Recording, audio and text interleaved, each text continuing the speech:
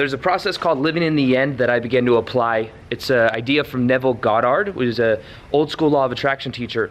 And since I've been applying it, so much in my life has changed. I'd go as far as to say this house is here because of the living in the end technique. Me doing what I love is because of that process. Even I had the realization that when I traveled for 3 months, that came as a result from this technique called living in the end. And in this video, I'm going to show you exactly how to apply it and how it can change your life. Welcome back to another video. My name is Aaron and I help people expand their consciousness. Now in this video, I'm going to be sharing with you why living in the end is one of the best, most powerful law of attraction techniques that I've ever found. And the main reason I say that is because from experience, that's been the one that's got me the best results. I learned about this from Neville Goddard, who's an old school law of attraction teacher, very powerful work. Dr. Wayne Dyer would talk about his book, The Feeling is the Secret, which is something I've also been doing. Feeling is the Secret is about understanding the 30-minute window as you're falling asleep at night and as you wake up in the morning. And if you feel the emotions of what you want to experience, you impress that upon your subconscious mind, and then that comes into your reality.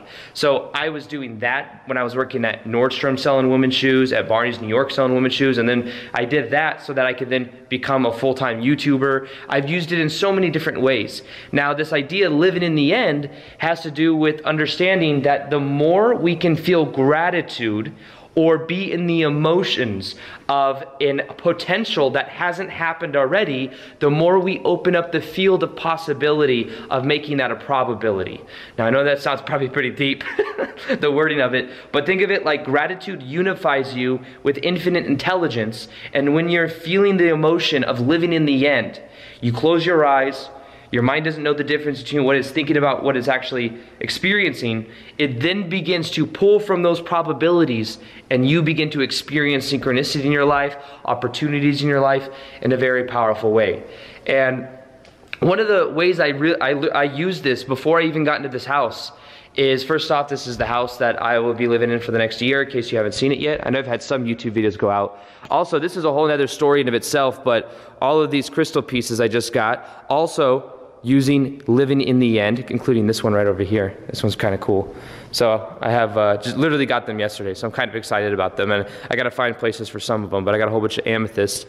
What I did in the process of doing this, it has to do with understanding that the more you get to your core and the more that you feel and you imagine these things, the more that you then align with it. So one of the things that happened is this house right here, when I was intending to move in, I was coming out of traveling for 3 months, and I came back in December, like the middle of December. It was like December 15th when I got back, and I wanted to get into a new place. I love traveling, but I realized that I need a home base. I need somewhere where it's on my own energy, because going in Airbnbs, I would always be in a new place. I'd have to clear the energy. It was like, by the time I got settled in somewhere, I was already moving on to the next place. So I was eager to get into a new place when I got back, and I got back December 15th-ish. I ended up getting to an Airbnb at a place here in Vegas called Palms Place, which is like a little condo place. I was there for 2 or 3 weeks, and I was looking for a house. There was only about 10 houses on the rental market that were what I would want to live in. I wanted a house that was closer to the airport, that was also something that it was a nice big space that I could do if I ever wanted to do mastermind retreats or stuff like that. And when I was looking, there was not that many options at all. I found this house, and I immediately saw the pictures, and there was just something about it. I was like, wow, this house is really cool. Even the numerology of the house I liked. And then what happened is I saw some other houses, didn't really find anything I liked, saw this house, immediately knew that this was the house. I just felt it. Then what happened is the owner, the property management company, they said, oh, the guy that's currently living here, who's also, he's somebody that he was living here. He's a real nice guy. He's a magician on the strip in Vegas, here in Vegas. They told me, oh, he's not gonna be out till February 3rd. It's like December 21st or something like that. I'm like, so I gotta wait a month and a half? I was like, why do you put the property on MLS or, for people to look at if it's a month and a half until we can get? But that's what they did. So I said, you know what, I like the house so much, I'm willing to wait, even if I have to get like an Airbnb or stay in that condo, which wasn't that preferable. And then what I did is I said, you know what, here's what I'm gonna do. Every single night I went to bed, this is what I did. I imagined that I was laying in my bed, I closed my eyes, I imagined that I was in this house because I already actually walked through this house. And let me show you. Originally, I came to this house and I knew, like, I walked through it, and this room right over here was where they had the master, like, part of the master bedroom. So right now this is where my sauna goes and my biohacking stuff. There was a big bed right here. But from walking through their house, what I did is I imagined myself as every morning, like as sleeping on the bed, I imagined that I was here, and I felt the gratitude for being in this house where it's my own energy, being able to have things like the crystals to me are just symbols, they amplify energy, and I like being able to have a crystal grid around my house and to put my own energy into my house. So that was another part of my vision. However, I imagined me sleeping there, me getting up in the morning. If like I got up in the morning, instead of just getting up real quick, I would just imagine that I'd like remember once I woke up, oh yeah, what is it like at that house? And I would imagine that I was there. And as I just simply trusted and knew, I just trusted that things would happen the way they were meant to happen, but I kept strong to that vision, to living in the end, being it now. And when I did that, guess what happened? Well, they said February 3rd or February 4th was going to be when I could move in. The guy that lived here, he said, okay, he saw that I wanted to come get in too. He said, you know what, I'm going to do this for you. I'm going to get out in the next week. This is back in like December, you know, the last week of December. He said, I'll be out by the 1st of January. So from the living in the end technique, within 4 or 5 days, I got told, hey, you can move in a month earlier. Actually, then what happened is they said, no, you can't move. They said, okay, yes, we're going to get you in sooner. Property management said, oh, you know, it's going to take us a week or two to get the house ready. We got to clean the house. We got to get inspections on the house, all this stuff between tenants. And I said, same thing. I visualized, I lived in the end, and I focused on that. And guess what happened? I ended up connecting to the owner of the house, which property management company doesn't want you to do, but I ended up talking to him, and he ended up really liking me, and we ended up really vibing. And what happened is even though they said, no, you have to wait 2 weeks till inspection's done, he said, you know what, I own the house, give him the keys now. And I ended up moving in. Even though the house wasn't completely clean, I was able to move in, and then I had the house clean like the next day, but I was able to move in like a day later. It was crazy. And it came from this living in the end principle that I'm talking about. And I used this even when I was working that 9-to-5 job to then do what I do now. I imagined getting up every day. I imagined being able to get up every day, do what I want, when I want to do it, not being told what to do. I imagined being excited to make videos, and I would visualize it as if that were me now, and that was the emotions I was feeling, and that was my reality. And that's what living in the end is. Living in the end is realizing, let me see if I have I think I do, right here. Living in the end is about understanding that there's this version of you that thinks, feels, and acts a certain way. And then there's the version of you that feels abundant, love. And the key to this is just deciding to feel these emotions now, to feel this way now. And the way that you do that is you first just have to believe that you can do it, whatever your vision is. Look at your vision, or whatever it is, and believe that it is possible. When I looked at this house and I was like, oh, I believe I could actually move in earlier. There's got to be a way. I believed that there was a possibility there. And I wasn't trying to figure it out from my ego's perspective. I was allowing different things to actually happen.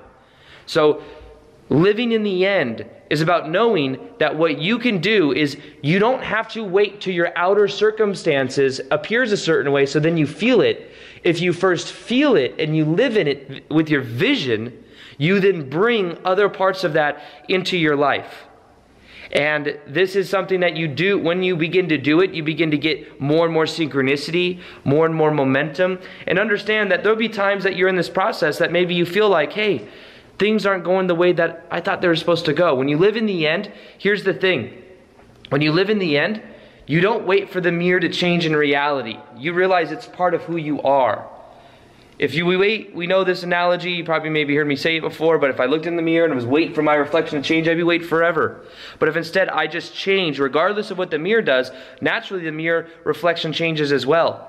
With living in the end, what we can do is feel the emotions that we want to feel now by understanding that we already have it within our body to feel those.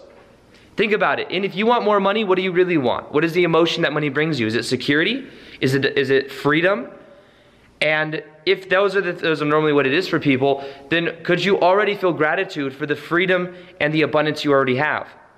Because and the abundance, the freedom and the security you already have. Maybe you already have a house that you live in. You don't have to worry about the bare necessities like that. Maybe you have the freedom to go eat somewhere today, to go out with your dog, whatever it is.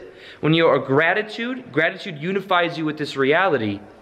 And what you do, when you then feel that emotion and focus on it, whatever you focus on, you feel, you then bring more of that into your life.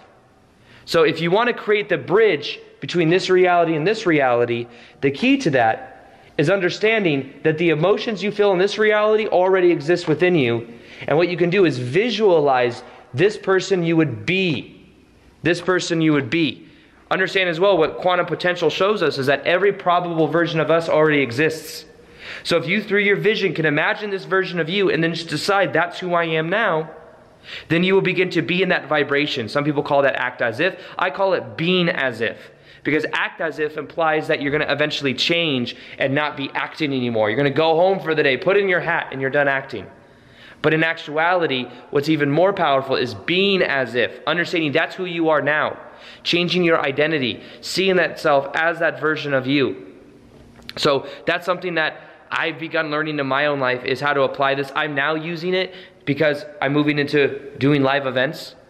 So what I'm doing is I'm imagining myself doing that, being that version of me. What would that version of me think, feel, smell, hear? How would I, as I'm going to bed in that night or waking up in the morning, I'm visualizing what that is and how that feels, trying it on in a way.